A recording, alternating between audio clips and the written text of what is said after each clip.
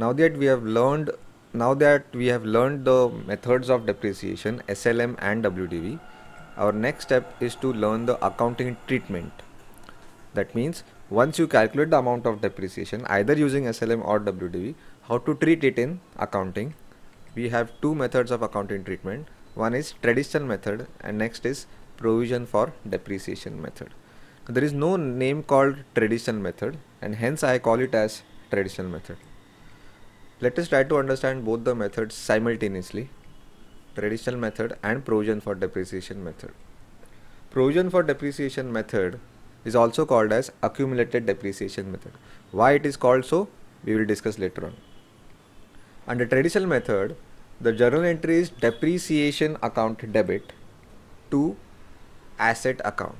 Now we have already learned the calculation of amount of depreciation whether you use SLM method or WDV. So let us say the amount of depreciation is 5,000. So the journal entry for charging depreciation, which is usually charged on the last day of the accounting period, is depreciation account debit. It's a nominal account, debit all expenses and losses, to asset account, real account, credit what goes out. Now you must be wondering, asset is not going out of the factory, then why are we crediting asset account? It is because the value of asset is reduced over a period of time and therefore we credit asset account. Due to wear and tear, the value of asset has reduced. Next, all nominal accounts have to go to P&L account at the end of the year. So we transfer depreciation account to profit and loss account, profit and loss account debit to depreciation account.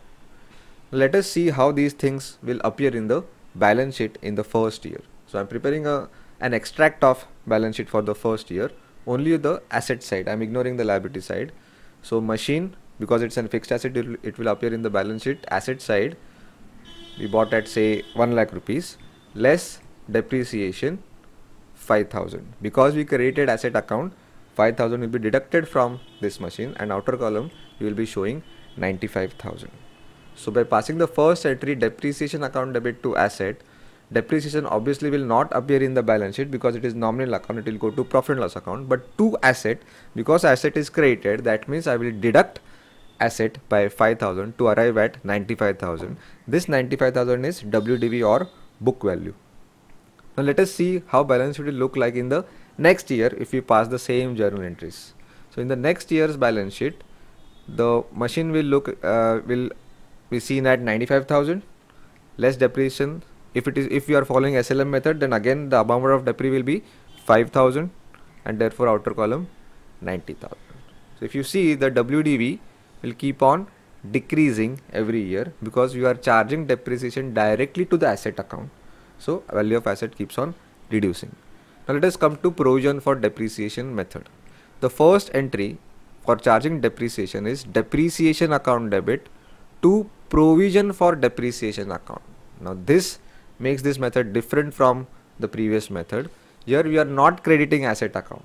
Depreciation account is debited as usual, but provision for depreciation account is credited instead of asset account, which means asset account is not touched over the period of its life. A separate account called provision for depreciation account is created and depreciation gets accumulated in that account year after year, and hence it is also called as accumulated depreciation method. Next, as usual, we will transfer depreciation being a nominal account to profit and loss account, P&L account debit to depreciation account. Now it would be very interesting to see how things will appear in the balance sheet. So let us prepare the balance sheet for the first year. Because we did not touch asset account, machine will remain at its original cost 1 lakh and provision for depreciation account has got a credit balance. It will appear in the balance sheet on the liability side, provision for depreciation, say 5,000. So if you notice, this balance sheet appears quite differently from the previous method where machine remains at its original cost, whereas under previous method it was reduced to 95,000. Now the point to be noted here is, for the sake of presentation, you can show provision for depreciation as a deduction from machine on the asset side, but that does not mean you are reducing the value of machine. In the ledger account, machine will still remain at 1 lakh. This year's closing balance in machine is 1 lakh and next year's opening balance will remain at 1 lakh only.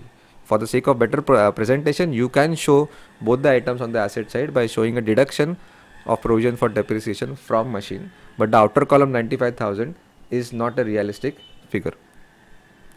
In the next year, as I told you, machine will still appear at 1 lakh because we are using provision for depreciation method, and provision for depreciation account balance will increase to 10,000 because after charging second year's depreciation, the balance in that account will be 10,000. So we have learned the journal entries under both the methods.